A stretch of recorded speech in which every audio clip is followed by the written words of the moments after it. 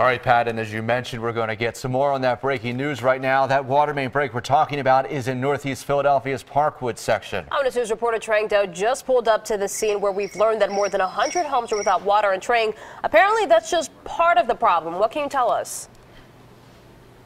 Oh, yes, Rahel and Joe. I'm actually inside one of those 125 homes that are affected by this water main break at Medford Road and Minden Road. And here you go. Let me just show you here. This is the basement of one of the homes here, just covered in mud after this water main break happened sometime after 3 a.m. this morning. Many homeowners waking up to this. Here's one of them. This is Tom Gares, right, Tom? Yes. How you doing? Tell me how you know what happened. So I woke up in the middle of the night. There was a foot of water in the basement, and the water department came out. They shut the water off, and here I am now. Wow, you were telling me that your car was also affected too, right? Yeah, my car won't start.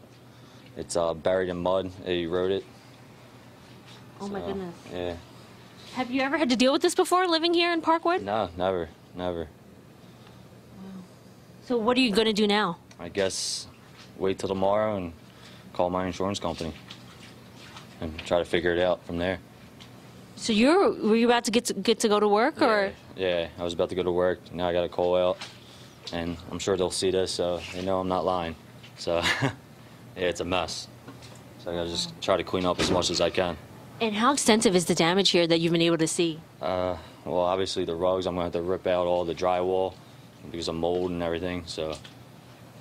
What I see just from looking here, that you have like electronics down here. Yeah, a lot of things got wet. So, wow.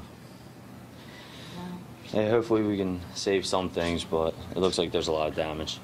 You know, I heard you talking to your neighbor as well. You said you were going to help her out. Yeah, I'm going to try to get a pump so we can pump the water out. There's a lot of mud, so I don't know how effective that's going to be, but I'm going to try to get it out as fast as possible to prevent as much mold as possible. So.